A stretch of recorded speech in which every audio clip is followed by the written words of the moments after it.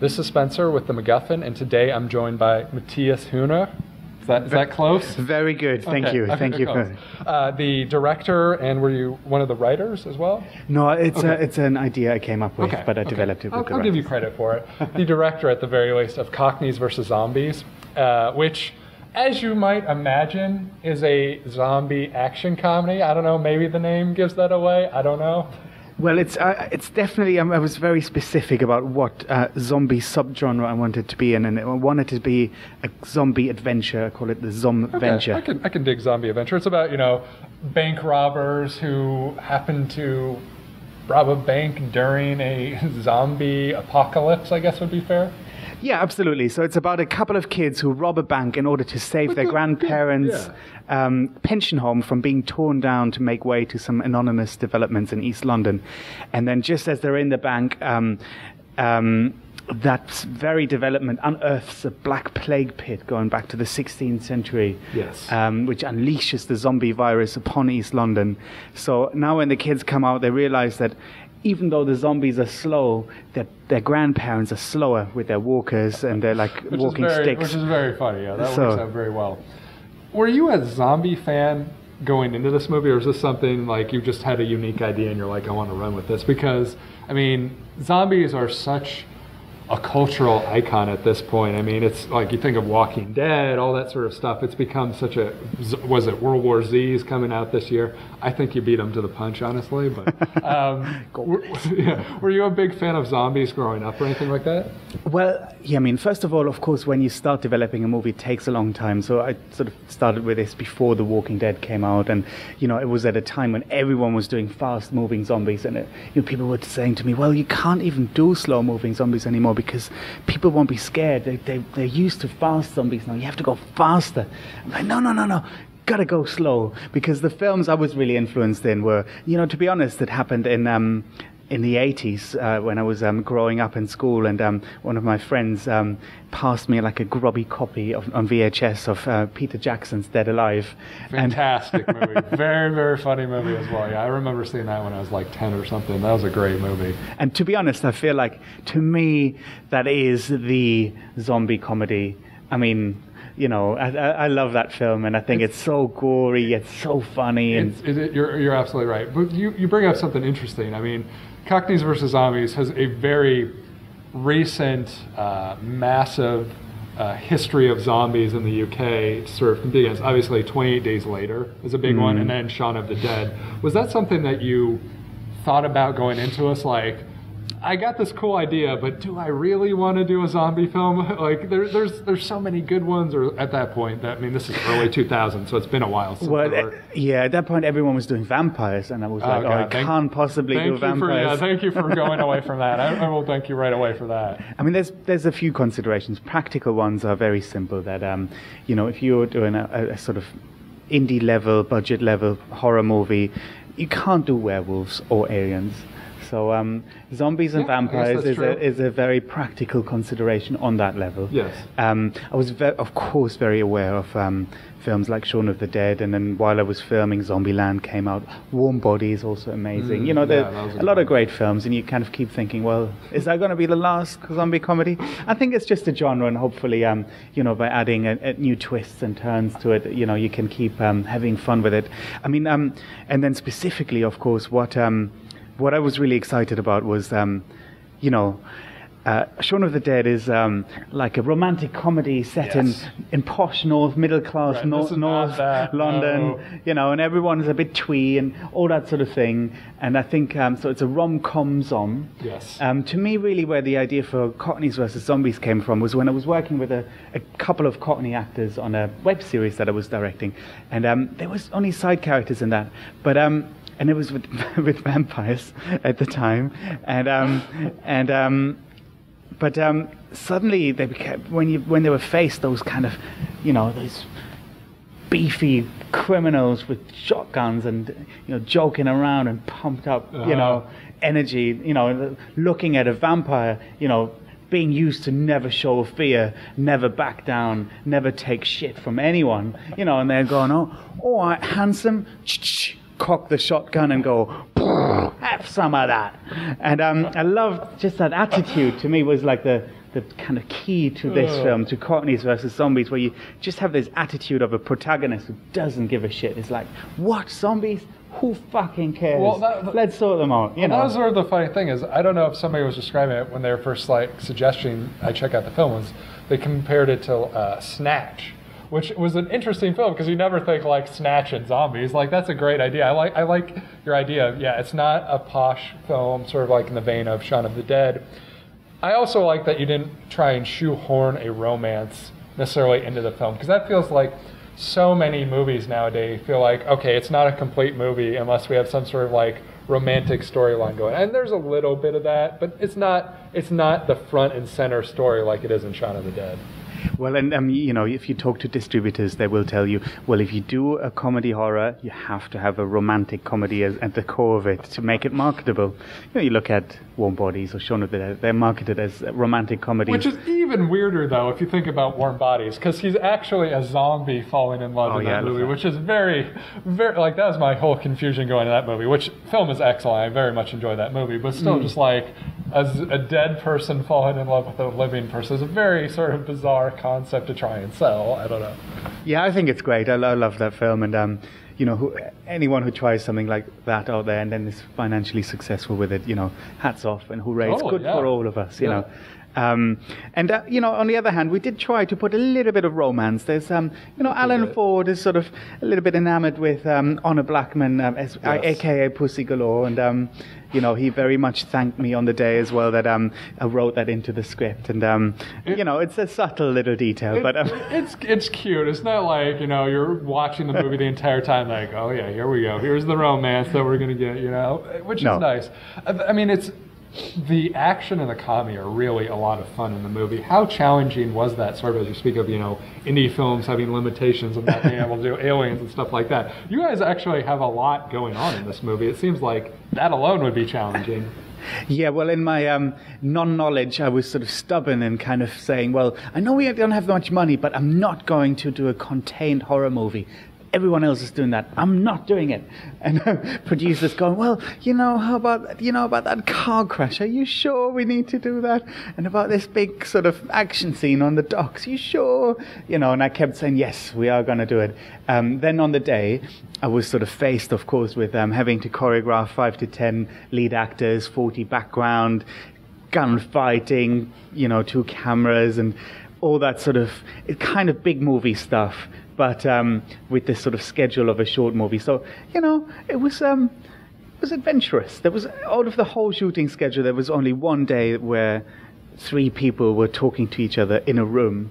And it was actually the last day of shooting, and I was like, oh, okay, that's a piece of cake, yeah. I should have done that all the way through. No, but I'm glad I kind of I tried to just aim a bit more epic, I suppose. And I think you succeeded, which is one of the confusing things as far as I could tell. Is this your feature debut? It is, yeah. That seems like a pretty bold thing to be like, fuck it, I'm going all in, instead of like, you know, let's get like 5 people, do a light comedy, you know, this will be easy. You're like, all right, we're gonna have special effects, we're gonna have like blood effects, we're gonna have all sorts of people. Like we're gonna have 40 extras in the scene. Like how complicated was that as sort of a first-time feature director? Oh yeah, it was complicated.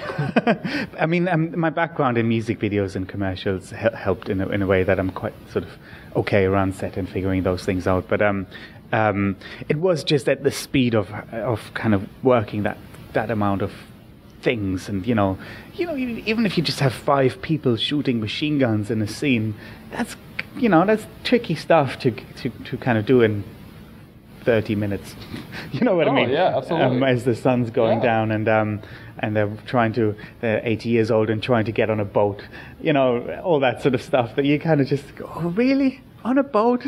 Well, was it difficult to get like funding for this movie? Like, I mean, you come from a music video background, so I mean, yeah, you can handle sort of large events and stuff like that, totally, but like, you know, you're like, okay, I want to do an hour-and-a-half film, or I'm going to have all sorts of action, blah, blah, or people, did you just find the right people to work with, or what was it exactly, how you got this up and running? Well, I mean, I mentioned it to when I was working on this the web series, and mentioned to my production manager at the time, and going, oh, we need to do this movie with the Cockneys and zombies and stuff, and you know, and it's such a good idea, it'd be so fun.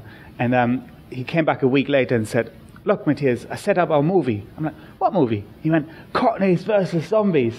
I'm like, "Oh, wicked!" So he went out and he pitched the concept to a few sales agents, and we managed to persuade one of them to come on board. And then which was great, and we started developing a script. And then as we, once we had the first draft, Studio Canal came on board, which were called Optimum at the time. But Studio Canal kind of funded the next level of development, and I think. It's always hard to get those things off the ground, but and developing scripts takes time, and then raising money takes time. But I guess in retrospect, everyone struggles to get stuff made. In the greater scheme of things, it was an okay struggle. It got made. It didn't take more than 3 years. I don't know. Sort of an interesting point. Like, I'll give you right off the bat. The idea of Cockneys versus zombies. Very clever idea. Like, very bravo on that. But what is it like actually sort of, materializing that once you have an idea? Because, I think about like films that have a great concept but end up being far less interesting than you imagine, like Snakes on a Plane or Cowboys versus Aliens. These things that you like look at the title and you're like, oh shit, this sounds great. But then you watch them and you're like, yeah, I guess that was okay. This is one of the few times I felt like there's a really fun sort of script story beyond just a title of just like, okay, we're just going to have Cockneys and zombies. What else do we need? We told you this is going to be awesome, So it felt almost, it feels more organic, I guess, and sort of like the story and the title is just sort of a clever capper on that. I think I was once I pitched the idea, I very quickly wrote down like a 1 or 2 page outline. Okay, this is what the short story should be, and I think I always had the bank heist in at the beginning, and then the warehouse. So the 3 acts were always in place, but then I was really stubborn about not going ahead with the movie before we all felt that the script was good enough, because like you said, you could sort of find a certain amount of money with a high concept and then just do it quickly, and I was very stubborn not to do that. And I think I think that's kind of, as a director, that's your stubbornness is one of your only or your best kind of tools.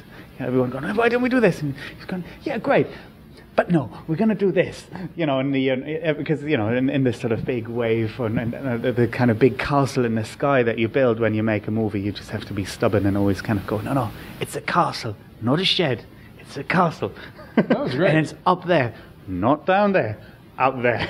That's what I try to do all the time, and really try to push everyone to believe in it. Because especially with a title like Cockneys versus Zombies, if I had done, I just wanted to make a good movie that, try to cast really interesting actors and not make it a quick cash in on an idea. Totally. I mean, that's definitely one of the most important things is making the developed idea. I mean, it's funny, it is a zombie movie, but actually, I'm trying to just remember. Oh yeah, okay. The film that it reminded me most of, strangely enough, is Attack the Block. Because it's not about this like upscale group of people who are trying to deal with this, and Attack the Block's about aliens and stuff like that. So obviously a very different film.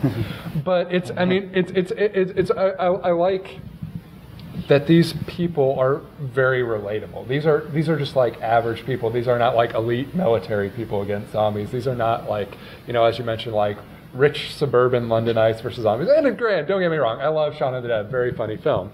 But it has such a more like, I guess I hate to say the word raw sort of feel to it, but like I feel like the actors you got in the movie so perfectly captured the concept of the movie. What was it like in terms of casting people for it? Were these people you had just worked with before and were familiar with, or was it something that you really had to work to find the people for this? Well, I think, first of all, it was really crucial to me to try to get interesting cast that, you'd kind of go, oh, wouldn't have expected those guys in this sort of movie. And but most of all, we wrote the film, James Moran and me, for Alan Ford specifically. We kind of thought, okay, so the one actor we need to have. That's awesome. We're the one actor who's sort of like, it doesn't get more Cockney than Alan Ford, basically. And we thought, well, even if we would surround him with, with Spaniards or anyone who was sort of as far removed from Cockney as possible, he would just take them under his wing and just kind of go, all right, so this is what you fucking do, and turn them into Cockneys in front of our eyes. That's awesome. So I kind of felt like, to me, he symbolized like everything about East London that the movie wants to capture. So he's like doesn't show emotions, sort of, but has a heart of gold, looks out for his family, but has trouble relating, all those sort of things. And is sort of is kind of strong and can knock someone out, punch a zombie to the floor, and handle his machine guns. A real kind of Cockney original. So he can, and he, in real life, he's a real gent as well. Actually, to me, and it's not scary at all. That's funny. He's the nicest guy. But so luckily he said yes, and then it was a process of Michelle Ryan was actually one of the first actresses we signed on, because I always wanted to have a strong woman role, and she's fantastic. She's great. Yeah, she was a lot of fun in it, playing the cousin of the bank robbers. Exactly. And then we were just I met Honor Blackman for coffee. That's what you do, and you talk about it, and you try to excite people about your vision for the movie, and she thankfully agreed to it, and she grew up in East London as a Cockney, but then she had elocution lessons, and now she's very, very, very well spoken. So it was nice to bring her back to her roots a little bit, and we made her swear in one scene, which is sort of people in England get really shocked about, because she would never use any foul language anymore these days. And she's a strong woman. She's one of the oldest members in the cast, but she was feisty and fighting and kind of knocking out the zombies with the sledgehammer. She was up for she was up for trouble. She was great. She was great. Inspiration for us. And then on the young side, it was really fantastic to get Rasmus Hardiker from Your Highness, and Harry Treadaway, who's going to be in Lone Ranger soon, and they were kind of a great mix, because Rasmus is sort of known, was sort of the funny sidekick in Your Highness, so he wanted to play a stronger role, and so he cast him as the sort of older brother who has the authority, but of course he's also funny, and was great at improvising. And then Harry has sort of been in lots of really very arty indie movies like Fish Tank as well, and sort of very well on stage, very well regarded method actor. And he wanted to just play someone fun and young and different, so it was sort of really good mix to work with them. And of course Georgia King, who's now in The New Normal as one of the leads, she's amazing, and everyone else, it was great working with her. And then last but not, of course there we cast Richard Bryars, who is one of the comedy legends in UK TV, and he sadly passed away in February, but it was an amazing experience working with him, who, when you have an actor that comes on set and has 40 years of comedy experience, that's pretty amazing. It sort of starts with, even when you do wardrobe, so you have Alan Ford going, no, I have to have a really sharp suit, I need to look really smart. Everyone is like, I don't want to look old, I want to look young and fresh. And then Richard goes, okay, no, I just want to have slippers, a bathrobe, and a funny hat. And you just kind of go, okay. And then he puts it on, and you just kind of go, yeah, that's great, that's so funny. And he knows exactly how to create this character. Awesome. And then you watch him on set, and take a line like, oh, it's a zombie, and turn it into, oh, it's a zombie. And you kind of he's just comedy gold, and it was such a terrific pleasure to work with someone like that. And very good chase scene, I guess you would call it, in the movie with him, which is very memorable. Yeah, I mean, that's kind of like, to me, the kind of key to the movie. Totally. The zombies are slow, but the pensioners are slower. That's kind of what I felt is when I thought about what can we bring to the zombie movie genre that you haven't seen in any other zombie film. Which to me, that's the key on why do I want to make this movie. I have to add something to the canon of the genre, and I hope that the few scenes. I mean, there's that. I think we tried it throughout to kind of just give you something you've never seen before. And I don't want to give anything away. Yeah, but I think you did a good job of doing something different, even though it isn't a trope that people are sort of generally familiar with. So the film is playing at SIFF. What's next for it? Where can people find out more information about it? I'm sure other people are going to want to see it after that's all. Yeah, no, absolutely. So the film's coming out on the 2nd of August in the US in cinemas and VOD, and I think on DVD over Halloween. So, awesome. If you can look. If you like it, if you like what you hear, go and see it in the cinema, because, you know, every time you go to a cinema, you support good movies and indie movies. And, you know, every time you go and see a film that is a bit different, then other filmmakers get to make those movies, and you'll see more of them. And then there's a Facebook page, Cockneys versus Zombies, and Cockneys versus Zombies movie, I think, for the American side. And is that a .com or This is on Facebook Facebook slash. I'll put it down here. And then you can also, if you want to have behind the scenes stuff and photos and storyboards, my own Facebook page, Matthias Hoene Director, like that one, you'll get loads of behind the scenes stuff and other goodies. And find me on Twitter and all that sort of stuff. Yeah, I was going to say. Do you have anything else you want people to know about that you have coming up after this? And I know I just found out that you had a Twitter. So what's your Twitter? Oh, it's Matthias Hoene. That's nice and easy. Very simple. Yes. Well, I've been developing a science fiction script for the last year with an American writer called Ian Shaw, and we very recently had the great news that 20th Century Fox bought the script. And very cool. And I had a meeting last week with all the producers and executives who, you know, work on X-Men and Wolverine and that sort of thing. So I'm very excited about it. Great, yeah. Yet, you know, it's the onus is on us, the team, to, you know, bring it to the next level and hopefully get it greenlit within that system. But you know, I think it's super exciting. It's a film I'm really excited about. It's no vampires in that one. No. It's a science fiction thing, and it's got sort of holographic. As long as there are no vampires, I'm totally on board with you at this point. Awesome. Well, thank you so much, Matthias. And thank you guys for listening. I wish you luck with the film, and check out more reviews at MacGuffin. That's MacGuff.in, and we'll see you later. Can't stop me. I'm on fire tonight. Magneto can't stop me. I'm on fire tonight. Even Zod can't stop me. I'm on fire tonight. It's tight, don't even try to bite the side style. Mr. Spock can't stop me. I'm on fire tonight. The Wrath of Khan can't stop me. I'm on fire tonight. The Borg can't stop me. I'm on fire tonight. Because I've got space game and it feels alright.